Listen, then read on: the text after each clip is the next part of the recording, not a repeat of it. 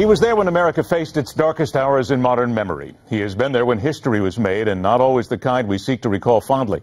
And now the former Vice President of the United States has joined forces with his daughter to make a point about where America is and where this nation needs to go in order to remain a world-shaping force. A necessary one at that. The new book they have written together is called Exceptional: Why the World Needs a Powerful America.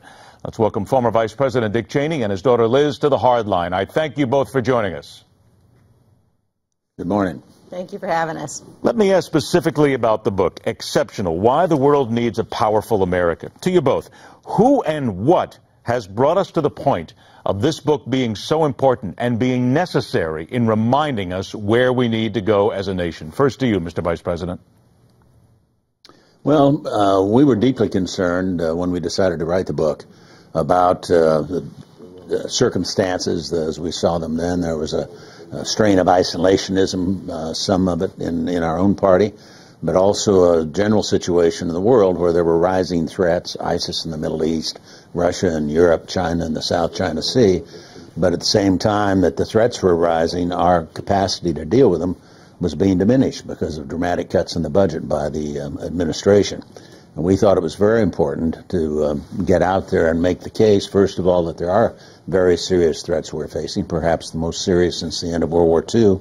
And on the other hand, the capacity for us to manage those threats and deal with them is significantly reduced. Liz, what is it about the American public itself and certain voters and people out there who look at what this administration has done, the Obama administration has done, and can't seem to grasp why this has weakened America and why this has made this sort of book and this sort of argument very necessary right now? Well, you know, it's interesting because I think if you look particularly at the set of national security issues, which are really the ones that we've been focused on, you're getting, you know, it's increasingly difficult to find people who will defend this president's policies. And that's, you know, in large part because across the board we see on our television screens nearly every day the results of his policies, the extent to which you've got a caliphate now that controls a large part of what used to be, you know, clear distinctions between Syria and Iraq. You've got the rise of Islamic extremism, Islamic terror. And you've now got a nuclear deal that they're proposing, which may well lead to a nuclear-armed Iran, which will certainly provide them with a pathway to a nuclear arsenal, along with over $100 billion in funding and lifting restrictions on conventional weapons, lifting restrictions on their ballistic missiles programs, and probably also a nuclear arms race across the Middle East. So we felt very strongly that there were a series of issues here that the president had embarked upon, a series of policies that were clearly making us less safe, making the world more dangerous, and we really wanted to lay out for people the details of those policies as well as a path forward to describe what the next president will need to do to help restore our strength and power. Mr. Vice President, Liz alluded to and mentioned, of course, we think of ISIS and Iran as the two issues right now that we need to discuss. With regard to those two, your opinion, would it be worth the loss of any other American lives? But do we need to go in and defeat ISIS at any cost, no matter what, at this point in time? And the second part of that would then speak to Iran. Is there any doubt in your mind that once they have it, Iran would use nuclear weapons against Israel and the rest of the world? Well, speaking with respect to ISIS, it sort of depends on whether or not you think they're serious. And do they represent, in the long run, a significantly increased threat? And I think they clearly do. They have already established a caliphate in Iraq and Syria. That's been an objective of the radical Islamists for a long time. They've done it.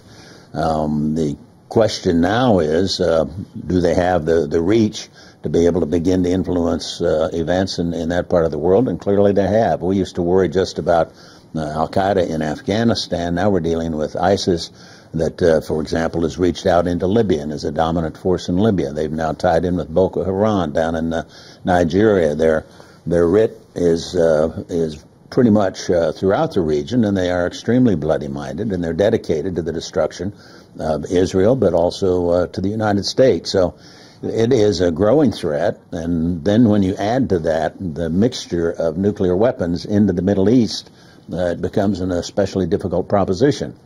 Remember, 9/11 was caused by a 19 guys armed with airline tickets and box cutters, and look at the damage they did. Worst attack ever in the United States. The danger I fear going forward is that there will be another mass casualty attack like 9/11, but they may use far deadlier weapons than they did on 9/11. So ISIS is a part of that, as well as the situation in Iran. The administration's approach to nuclear weapons in Iran, I think, is entirely misplaced. I think taking a regime that's the worst terrorist sponsoring regime on the face of the earth, providing it with significant capability, lifting the embargo on missiles, lifting the embargo on conventional weapons, returning over $100 billion to them at a time that they also will be able to maintain their capacity to enrich uranium and pursue a nuclear weapon.